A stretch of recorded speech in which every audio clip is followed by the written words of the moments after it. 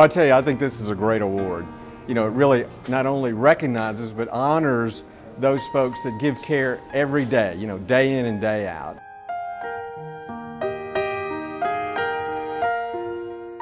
She's amazing. She's smart, she's insightful, she's grown, she's an amazing clinician. She's got a great sense of humor, but mostly it's her dedication to compassionate care, and that everyone's recognizing that is just so special. She thinks of things that no regular person would think about. I've seen her talk with families and worry and set up a way to get their animals fed for them to make them feel more comfortable. She had a patient that was going to hospice, had decided to go to hospice, but was very afraid of the transport, afraid of being in pain.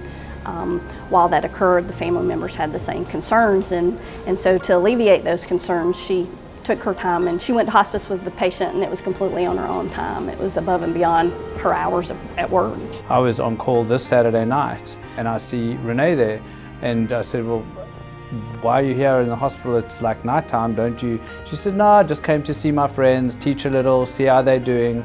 I mean, that's Renee. I mean, she goes above and beyond, and her teaching ability and knowledge base is excellent. I can recite many, many times where she has given up personal time for patients or for our associates when they need help. She meets with all of our families. She has such a way of explaining things to them on their level that they understand, and she's such a benefit to our unit. So she's so deserving, and I thank Dr. Desai and his wife for giving this award. Renee is like a young Florence Nightingale that is there watching over our patients every day.